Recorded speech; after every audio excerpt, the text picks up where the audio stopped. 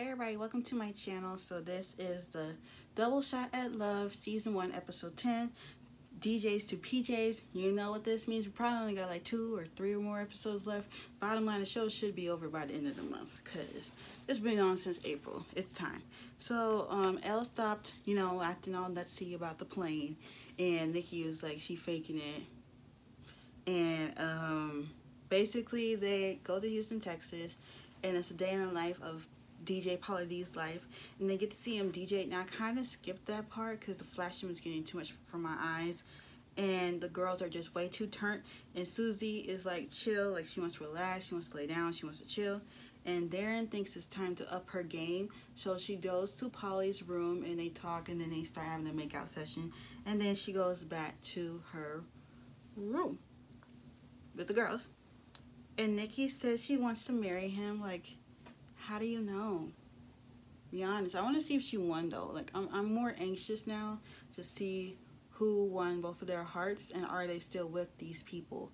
That's what I want to know. And Marissa thinks it's not a good look to go to a guy's room. Who knows? Maybe it helped Darren stay.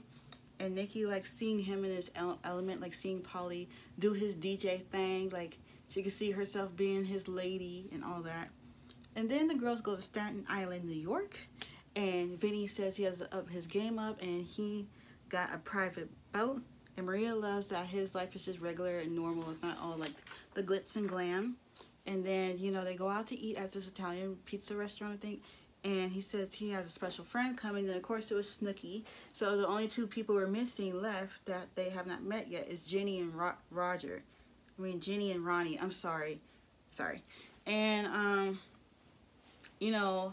Vinny and Nicole used to have a weird relationship, but they're okay now. Like, they're like brother and sister. And basically, Snooki was asking what kind of jobs they all had. Darren says she has 4 jobs. Susie's an RN. Kind of surprised me to see that she's an RN. Elise is a cocktail waitress, and she does dancing on the side. Now, she needs to stop saying it like this, because it kind of made her sound like a stripper, and she's not a stripper by far. And Snooki has some questions. She's getting good practice now that she has 2 sons, Angelo and Lorenzo. So she'll probably be grilling the girls too when her sons get to be teenagers.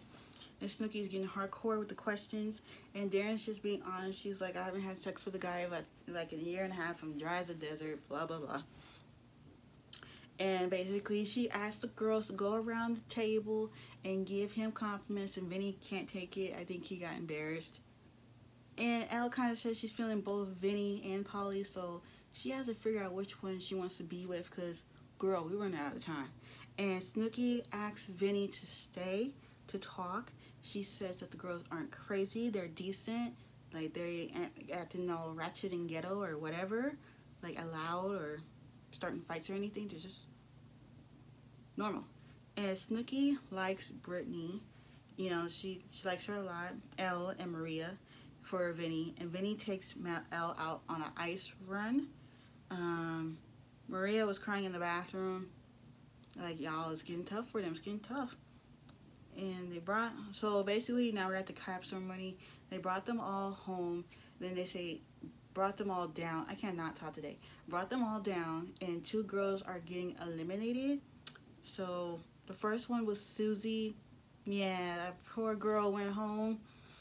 She seemed more like the life of the party, and they think they couldn't make like a romantic connection with her. And Marissa and Brittany are left, and Brittany is crying. She had to leave. She had to get herself together, and Marissa was just standing there. And basically, Marissa was the one who went home because Pauly said he felt more of like a friendship with her, like friendship family instead of being romantic. In next week's episode, we actually get to meet the girls' families, like all their families. I think some of the parents aren't feeling the fact that their daughters are there, like trying to vie for the attention of 2 guys. So they don't like that. And Jenny and Ronnie come too.